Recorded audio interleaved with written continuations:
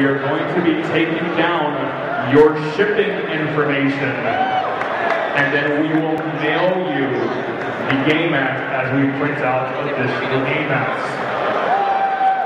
You will still get your game mats assuming you follow the criteria of submitting deck list, paying cash, and providing a photo ID.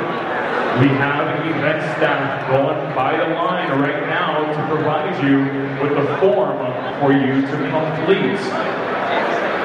So yeah, you just heard it. We will still register you, you will still get your products, but the game mats will be shipped to you.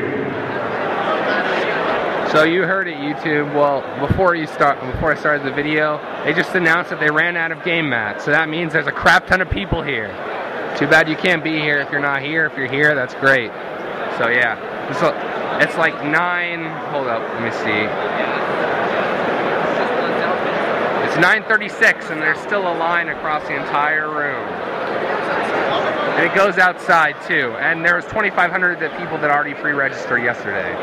So there's a crap ton of people here. So yeah, it's really big.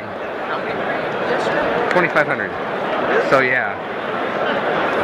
Wish you were here.